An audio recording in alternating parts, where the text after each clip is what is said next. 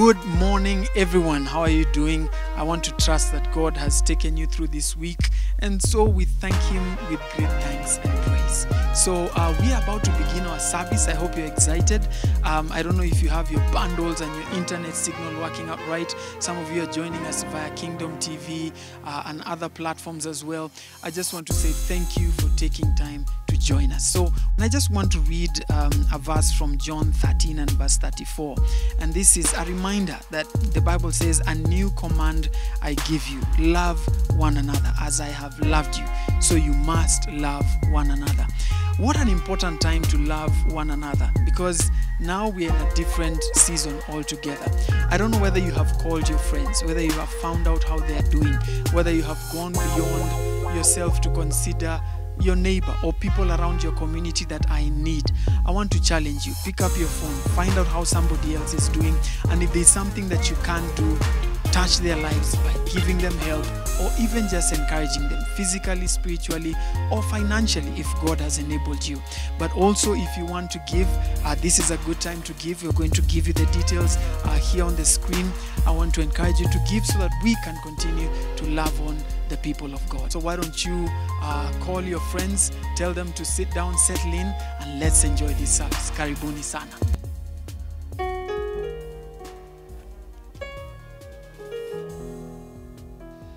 Good morning to everyone joining us from different parts of the country and different parts of the world. My name is Nicholas Katale, and I'm from Hope Church Lavington. I worship and serve here as a youth and children pastor. And it's my joy to welcome each and every one of you to our Sunday service today. We are on Kingdom TV, and thank you so much for having us on Kingdom TV and also on Facebook Live. We want to thank you so much for joining us on those two platforms. All our other social media platforms are on the screen. You can see them even as we move on, and you can connect with us even in the days to come, not just today, as we continue to encourage one another in the Lord during these times. By now, there's nothing new about the situation we are in as a country. I recently spoke to one of my congregants. She's 4 years old, actually. And I spoke to her, and she told me, "Pastor, we are not going to church because of coronavirus." And clearly, this is nothing new. Everyone in this world right now is understanding what's going on.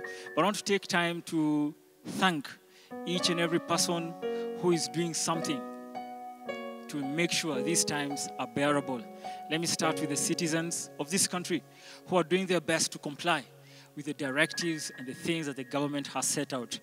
I know it's not easy for many people because some people it's affecting their livelihood, but we thank you for doing your best.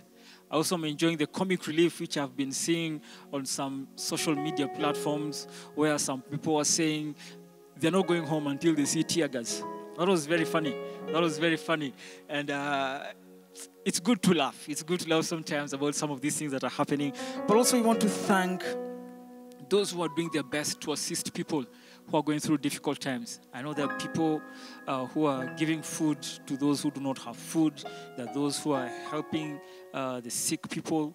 I've heard of stories of people coming out of retirement in different parts of the world to help, to come and help those who are unwell.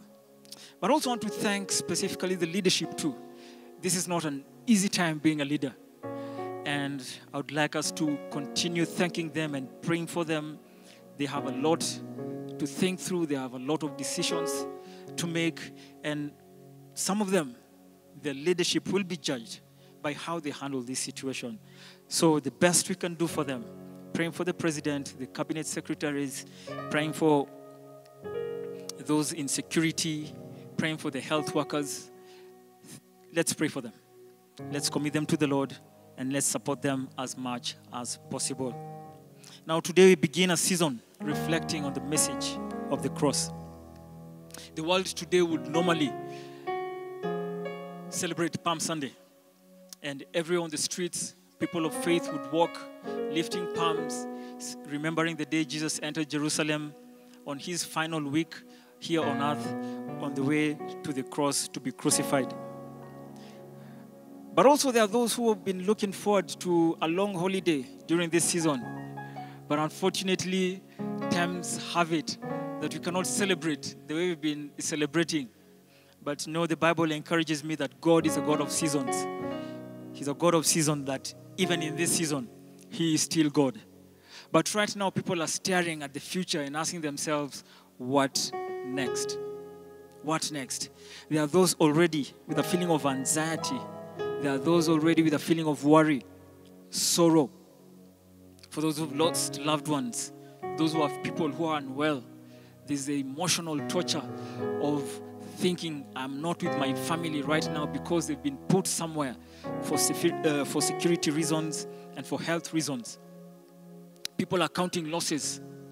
People are staring at their savings, especially governments, dipping into reserves to try and cushion the economies of the countries. Billions and trillions of dollars are being released. On another day, they won't be released.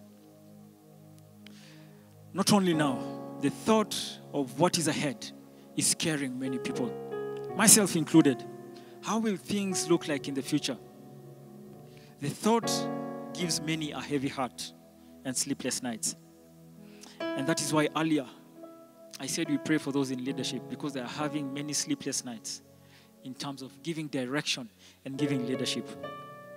Now, our Bible reading for today comes from the book of Matthew, chapter 26, verse 36 to 46. Matthew chapter 26, verse 36 to 46. Then Jesus went with them to a place called Gethsemane.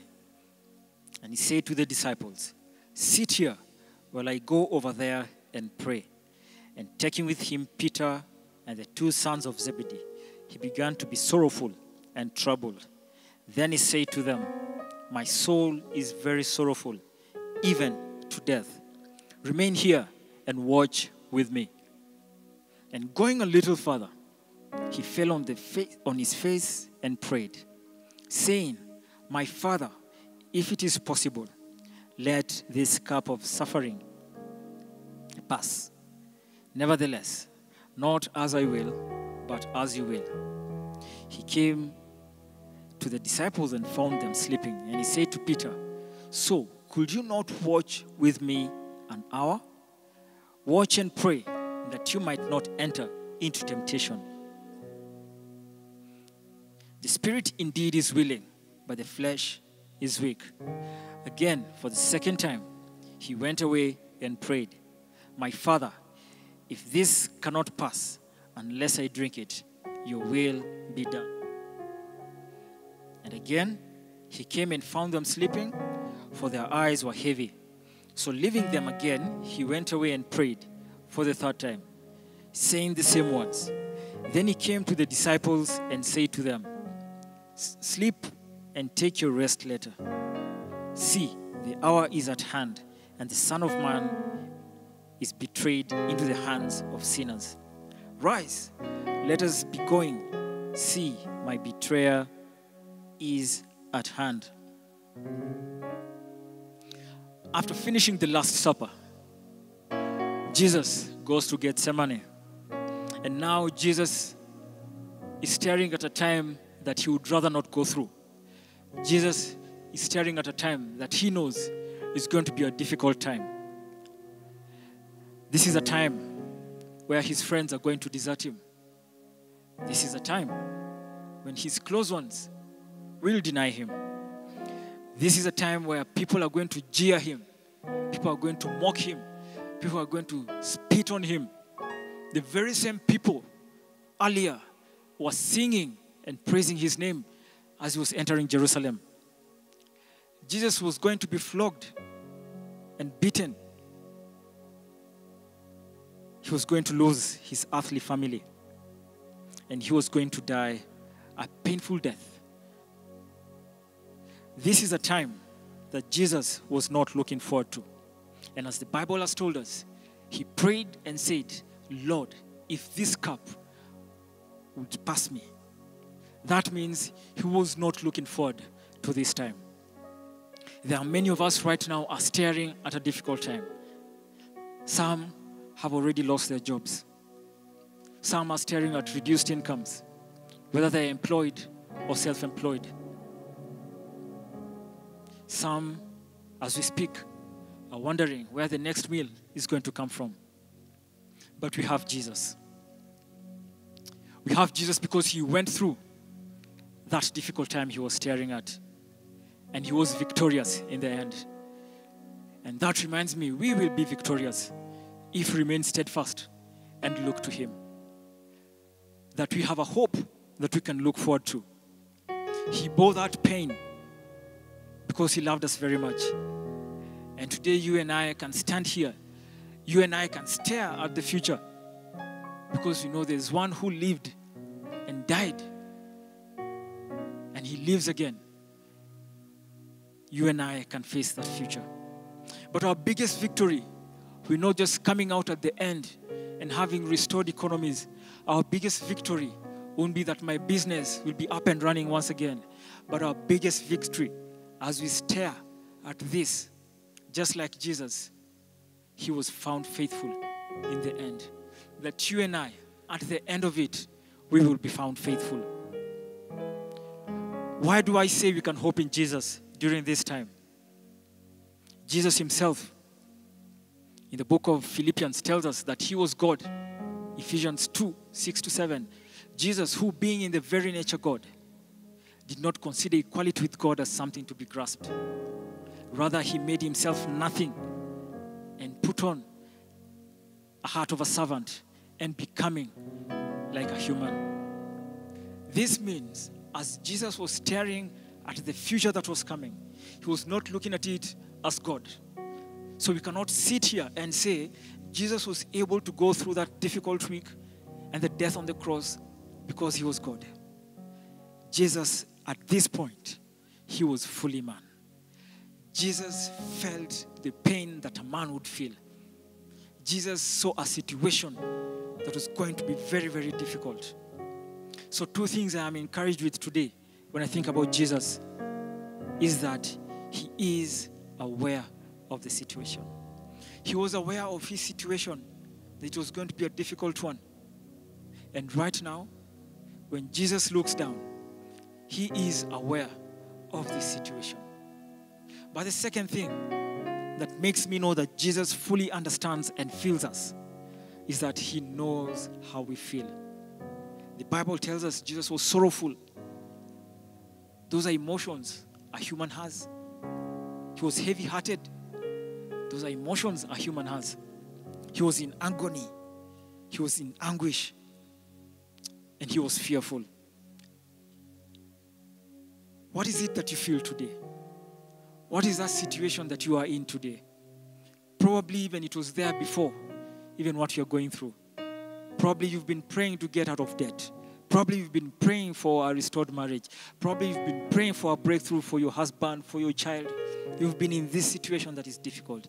There is no difficult situation that the Lord does not know or he's not aware about. And how does it make you feel? Jesus knows that feeling. He goes on at the crucifixion and says, Father, why have you forsaken me? Many of us have prayed and asked God, where are you? Why have you let me down? Where were you when this was happening? And some of us are probably asking that question right now. Jesus also felt that God had forsaken him. So Jesus is seated in heaven today, but he's in touch with everything. Jesus, my Savior, my Redeemer, my Comforter, is in touch with how I feel. So that's the first thing we need to be reminded, that Jesus fully understands and Jesus fully feels what you're going through. But the second thing we can be reminded today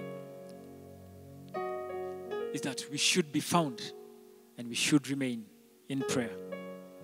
During this time when Jesus was at his lowest, he was praying. And it is a reminder to you and I, when we are at our lowest, may we find strength to pray.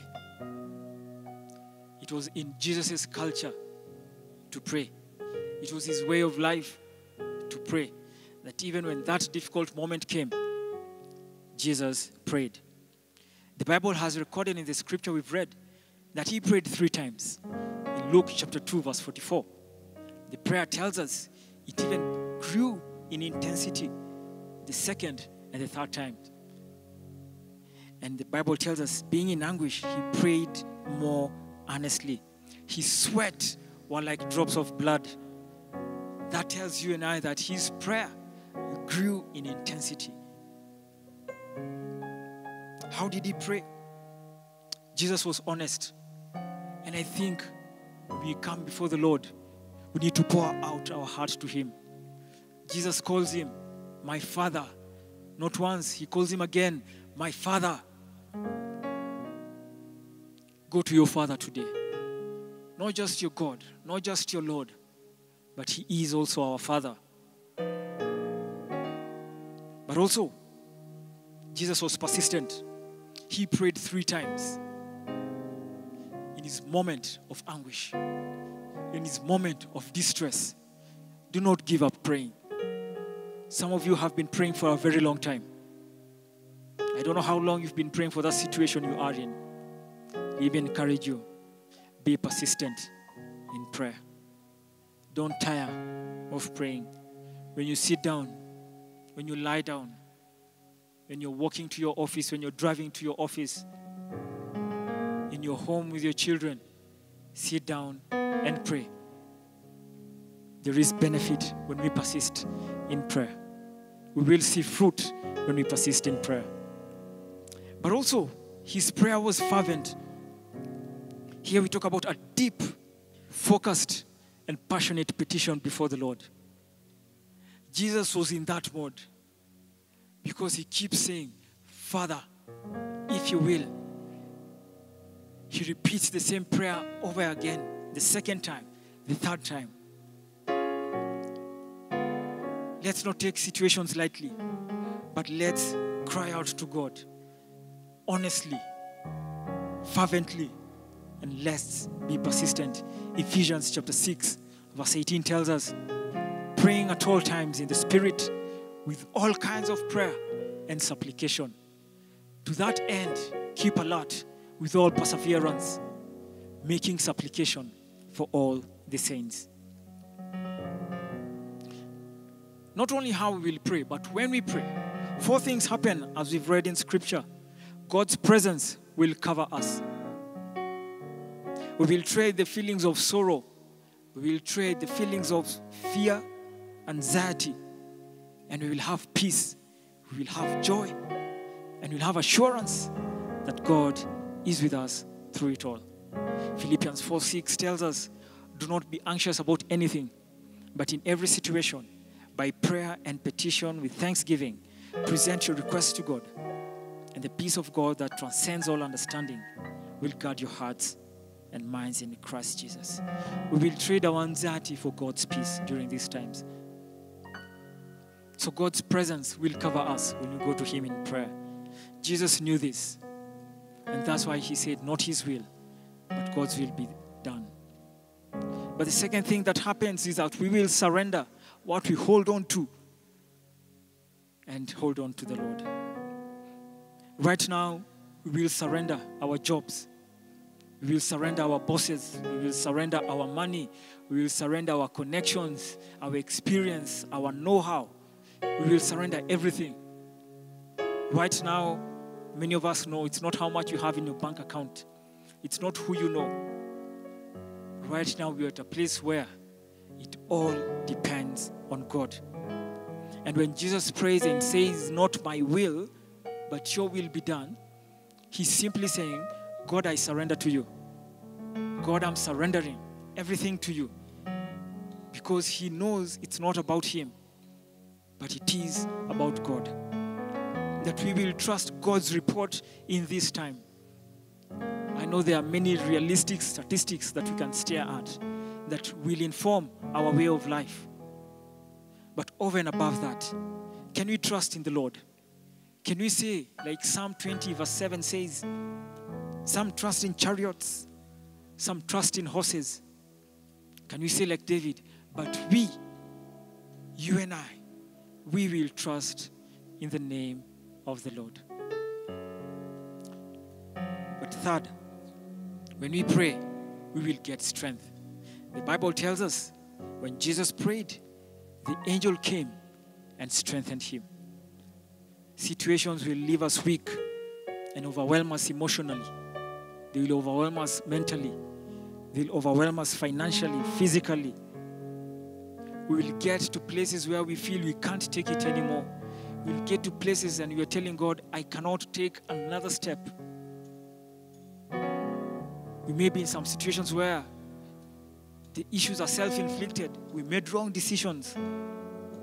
But also we could be in situations where we are just victims of circumstances. But it doesn't matter where you fall this morning. Whichever category you are in, Jesus is able to strengthen you. Jesus is able to keep you. Jesus is able to make you rise up and face tomorrow and face next week and wait. This is the very strength that God gave Jesus and made it possible for him to go through that difficult time, even death on the cross. But lastly, when we pray, it will keep us from falling. Jesus tells Peter, pray that you may not fall into temptation. Jesus prays and says, make sure you don't fall into temptation. You know, when we are faced with difficult times, it's very easy to give up faith. It's very easy to get to a point and feel God does not care for me. It's very easy to get to that point and say, I've prayed enough. I think this is my portion. This is it with me, with God. This is the time when people feel, I can no longer belong to a church. I can no longer belong to a house fellowship. I can no longer serve the Lord because you've been through difficult times. But today, I'm here to encourage you that in this difficult time, when we pray, God will keep us and will remain faithful. Because that can be, and that should be our biggest victory whenever we go through difficult times, is that we will remain faithful. Hebrews chapter 10 verse 23 says, let us hold unswervingly to the faith we profess, for he who promised is faithful. Moments will come that will make you not hold on. But maybe hold on today. Maybe hold on tomorrow. Maybe hold on next week. Maybe hold on next year. But as I come to my conclusion, the last thing that we can learn from Jesus and this story we've read is that in such times, let us stand and carry each other. Let us stand up. In verse 37 to verse 38, it says, he took Peter and the two sons of Zebedee, and he began to be sorrowful and troubled. Then he said to them, my soul is overwhelmed with sorrow to a point of death. Stay here and keep watch with me. Here we are seeing Jesus asking the disciples to come and be with him, to come and pray with him. We need each other during these times. People need us. Someone needs you today. In as much as you're in a difficult point, you will need someone also in your life. Reach out to someone. Jesus was not ashamed to tell the disciples, please come, watch with me. Come, pray with me. Come, stay with me. He also asked them, when he finds them sleeping, the Bible tells us he found them sleeping. But he goes on and asks them, Peter, are you sleeping? You couldn't watch with me? In a sense, there was an expectation that Peter should be praying. That Peter would have been praying with Jesus. I want to believe that's a Christian response in such times when we are staring at difficult times. This was a characteristic of the early church. When you read the book of Acts, they constantly stood with each other. Let's not be like Peter. They didn't turn up. But today I want you to turn up and stand with someone. We're seeing people trying to give food donations. We're seeing people trying to help the needy. We've seen medical staff who retired coming back to help. And at this point, sometimes it's not out of what you have only, the abundance of what you have, but it's out of sacrifice. Today, Jesus is calling us to stand with one another during this time. Later this week, as I conclude, we'll be celebrating Good Friday. And later on Sunday, Easter. Let's be reminded that our Lord Jesus Christ was able to go through this difficult time. He stared at a difficult time, just like you and I are staring, just like the whole world is staring. But we are reminded, Jesus understands and he feels it because he was human, just like you and I. Jesus prayed. Let me send you to prayer. If you're there, continue in prayer. But lastly, let me call you to stand with someone. Stand with people during this time. Jesus overcame. So can you. So can you overcome. Let's not turn our eyes to the bank accounts. Let's not turn our eyes to our end of the month salaries. Let's turn our eyes on Jesus. Because when you turn our eyes on Jesus, definitely, he will come. The book of Psalms says, when the foundations of the earth are shaken, what will the righteous do? The eyes of the Lord are on us, church. The eyes of the Lord are on this world. Let's turn to Jesus. Let us pray. Our Father and our God, we choose to turn to you because we have one who went through the most difficult time, that he gave everything so that we can be here today. And Lord, we are turning our eyes to you because you know you understand us. You feel the agony, the pain that many people are going through right now. Some have carried pain for many years. But Lord, you're still present.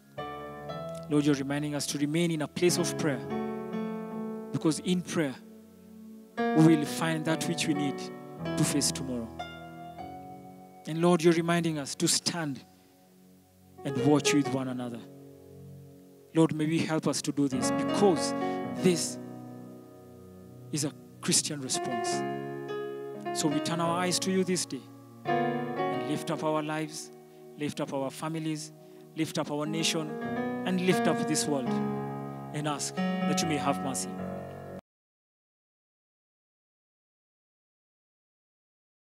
But we have faith because you live. We will face tomorrow. Be glorified. In Jesus' name we pray. Amen. Amen. Have a blessed week.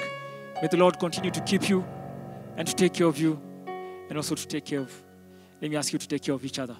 God bless you.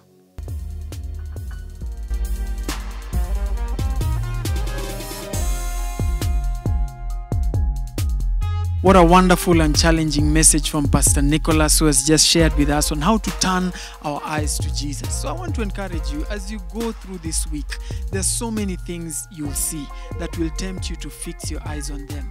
But remember, let us fix our eyes on Jesus and let us walk on this water. Because when we fix our eyes on him, we find hope, we find strength, we find peace and encouragement in this time of need. Have a wonderful time. Continue joining us on our online platforms, and let's continue to be the church. Remember, you and I are the church, so let's be the church. See you later.